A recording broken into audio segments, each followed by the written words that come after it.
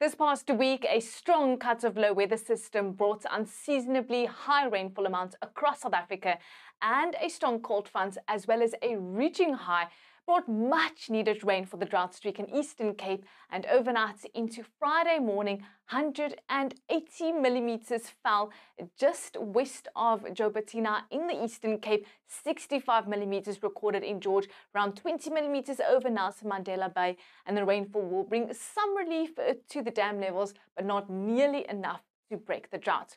So where can we expect rain this coming weekend? Let's have a look.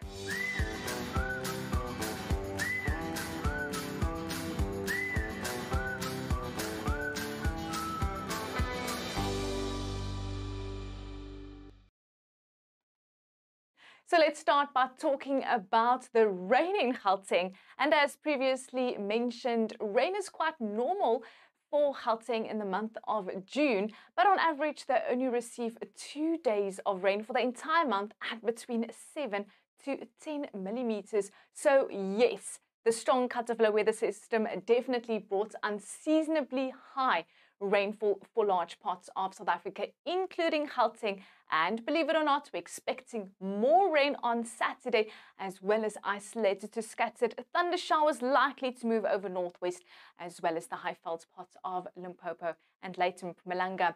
We do have a weak cold front missing South Africa, but a reaching high will bring in light rain for the northern coast of KwaZulu-Natal on Saturday as well as Sunday morning, but most of the rain clearing up on Sunday with only isolated light showers likely over the northern and eastern areas.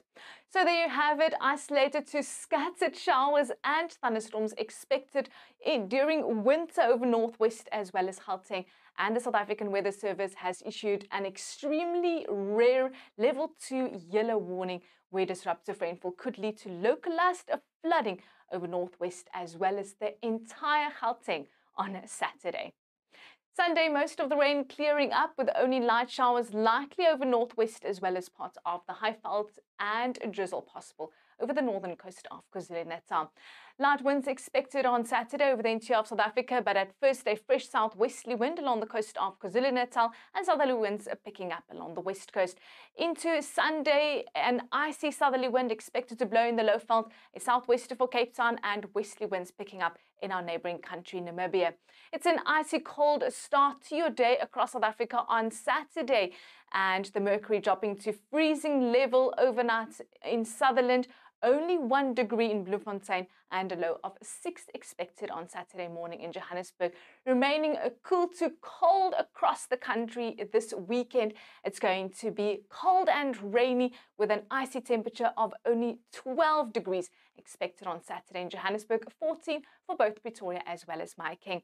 Another cold morning on Sunday with minimum temperatures in the single digits and close to freezing, remaining chilly the afternoon with maximum temperatures still below 20 degrees over the interior of South Africa, only 16 degrees in Johannesburg and reaching 20 degrees along the coast of the Eastern Cape and KwaZulu-Natal. Well, that's all from me. Stay warm, South Africa, and enjoy your weekend.